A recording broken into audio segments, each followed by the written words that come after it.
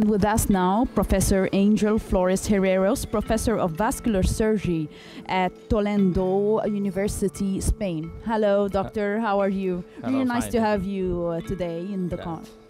How do you see this Congress from your point of view? Well, I think this is my first time here in the Cairo, and I think it's a fantastic meeting. It's a fantastic meeting. The topic is a fantastic talk about different issues and different problematic issue, and I think it's fantastic. Yes, sure. And to what extent do you think that this Congress would promote the awareness and level of service delivered to the patients in Africa and the Middle East? Well, that's different than the other part of the world, but I think it's necessary to teach a new develop and a new device. For sure. Yeah.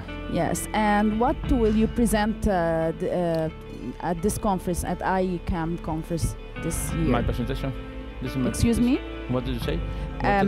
What will you present in IMAC conference this year? Well, my presentation, I'm going to talk about the IBUS, the intravascular ultrasound. It's a new technology.